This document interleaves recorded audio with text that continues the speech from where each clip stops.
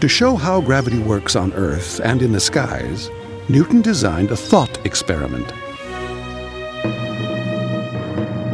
He imagined firing a cannon from the top of an extremely tall mountain. From his first law of motion, he knew the cannonball would travel in a straight line at a constant speed forever. But gravity pulls the ball downward. If its speed is low, the cannonball hits the Earth near the mountain. The higher the speed, the farther away the ball lands. If you throw it faster, it comes farther away. Even faster, farther away. Even faster, it may go 1,000 miles.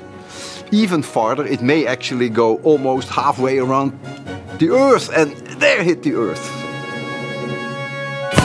Newton imagined that if its speed were high enough, the cannonball would travel all the way around the Earth and settle into orbit. The orbit of the cannonball around the Earth was a balancing act between the cannonball's tendency to fly off in a straight line and its being yanked back towards the center of the Earth continuously by the force of gravity. So in Newton's picture of the world, there were two things. The natural tendency of an object to travel in a straight line, which was true on Earth or in space or anywhere, and there was the attraction of gravity, which was true on the surface of the Earth, and it was true up in space.